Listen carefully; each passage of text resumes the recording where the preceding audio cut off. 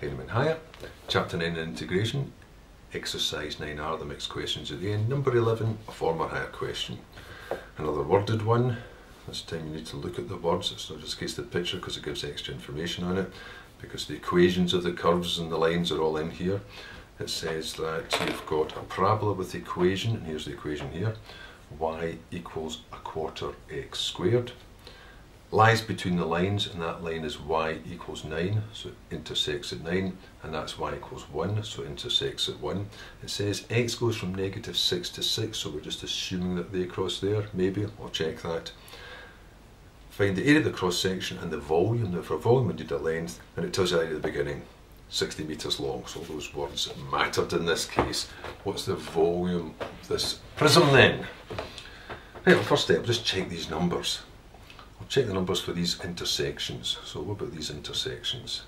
Intersections. Right, what have I got? I've got y equals 9, so I should have a quarter x squared equals 9. So x squared is 36, so x is plus or minus 6, so they indeed cross at that. And I've got a quarter x squared equals 1. So x squared equals 4, so x equals the square root of that, plus or minus 2. So they're actually crossing at -2 and 2. Now the next part of this, what's the best way to find that area in here, that cross-sectional area?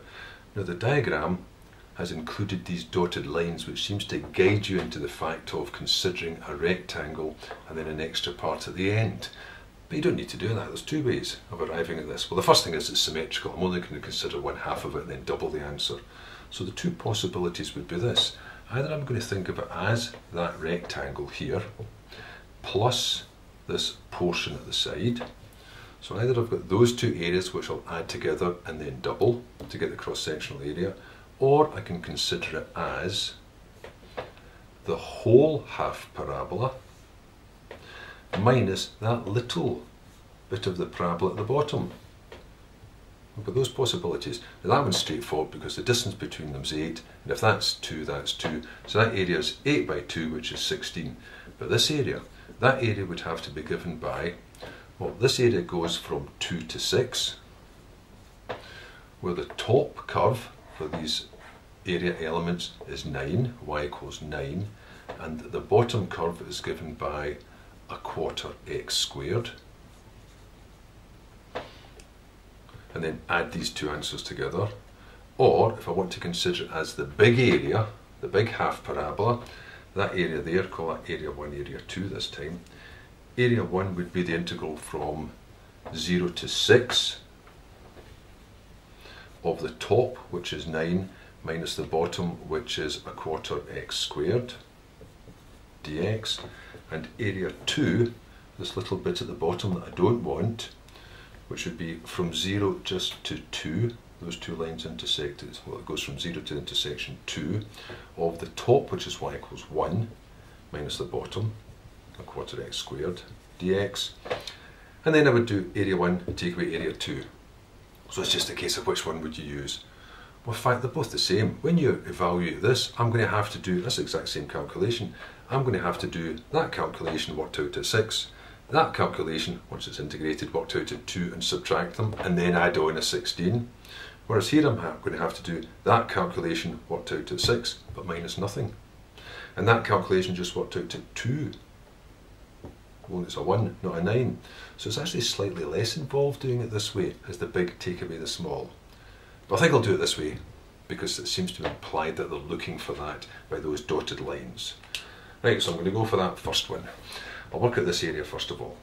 So that area is going to be, integrate that, I'll write it down again, 2 to 6 of 9 minus a quarter x squared dx, being the top, take away the bottom for this section here. Top curve, take away bottom curve, so I've got positive area elements. Constant term will go back up to the linear. That will go up to cubed, so now it means it's over 12, unfortunately. Work it out at 6, work it out at 2. So it's 9 times 6 minus a 12th of 6 cubed minus 9 times 2 minus a 12th of 2 cubed. That's that part down now, it's just lots of arithmetic. So I've got 54 minus, well, the 12's got a 2 and a 6 in it. The 6 will look at one of the 6 leaves of 36, so that'll be an 18. That's also an 18. Then that's 8 upon 12. 8 upon 12 is 2/3, so it's getting closer. So I've got 54, take away 18, take away 18. Well, that's 3 18, so that leaves an 18. Plus 2/3, so that's 18 and 2/3. Not units, I know it's cubic meters in this case. So that area there, maybe I'll give them names, I'll call that area 1, area 2 in this case. So I'm calling that area 2. I should have said here at the same time, area 1 is just going to be length times breadth. It's just going to be 2 times 8, which is 16 square meters. So the total area is going to be 2 lots of this, 2 lots of A1 and A2, 2 lots of 16 and 18, 2 lots of 16 and 18 and 2/3. That's 2 lots of 34 and 2/3. That would be 68 and 4/3, 69 and 1/3, 69 and 1/3 square meters. Whoops, that's that there really well. Square meters. The question said, what's the volume?